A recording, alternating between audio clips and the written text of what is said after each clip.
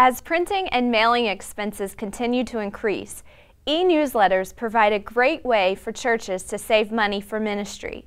Here are 5 quick tips for creating an effective and easy e-newsletter for your members and visitors. Number 1. You only get one first impression. Entice readers with subject lines that make them want to open and read your messages.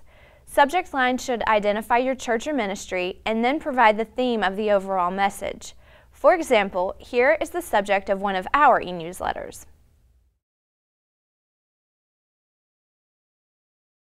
Number 2. Cut the confusion. The best e-newsletters are easy to follow. Keep the layout basic and save time by using the same template each month. Create a table of contents at the top of the page to help readers navigate the format and easily locate articles they want to read. Set a delivery schedule and stick to it. This way, your readers will know when to expect communication from you. Number 3. Get to the point. Just like the average attention span, articles should be short. Include the basics: who, what, when, where, why, and how. You can always provide more details by giving links to your website or blog. Enhance articles with photos, but don't go overboard.